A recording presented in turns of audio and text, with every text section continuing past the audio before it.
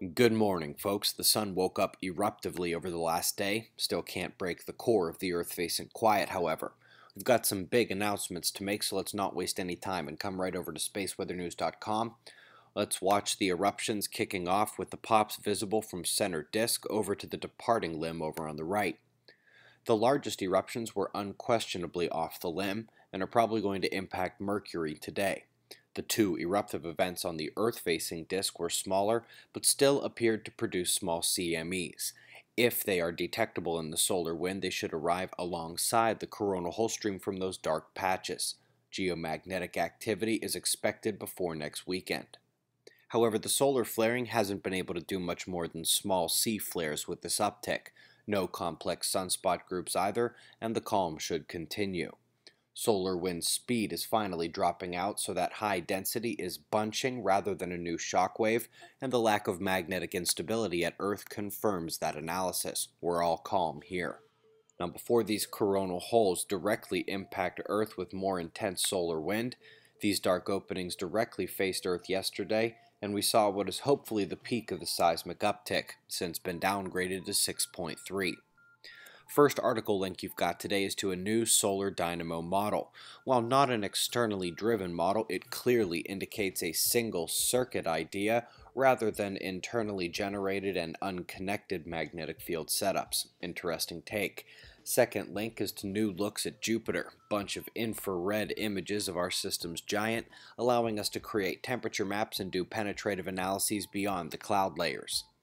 Top weather news includes a tornado in Canada yesterday, a freak Australia storm that wasn't so unexpected by the observers who watched the alerts here for 2 days in advance.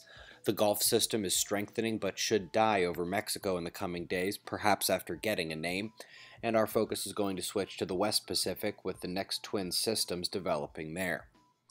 So folks, when you leave the Albuquerque Sunport and head north on the highway, your view of beautiful downtown is quickly eclipsed by an equally aesthetic venue just off the highway. It happens to be an Embassy Suites, and it will host the third iteration of the Observers Conference, Observing the Frontier. It's going to be April 8th and 9th, 2017.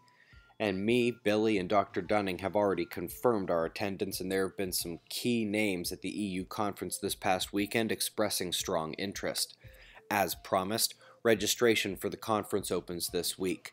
Right now, website members have access to the conference page via the button on the right side of suspiciousobservers.org, and we have the most basic information needed to make your plans and actually register at those links on the right. This page will go public for open registration tonight. Members, this is your window to make sure we don't get into that sold-out situation we had last time. And by popular demand from your comments on both Observers events and the first two conferences, I recognize that Kat plans these events way better than I do, and so she will be officially taking over the director's role of both the Mobile Observatory and Observing the Frontier. Registration is now open. We went classic today with the current global conditions and shots of our star to close. It's 2:55 a.m. and I'm going to promptly get out of this inferno and back to the high desert here today. Eyes open, no fear. Be safe, everyone.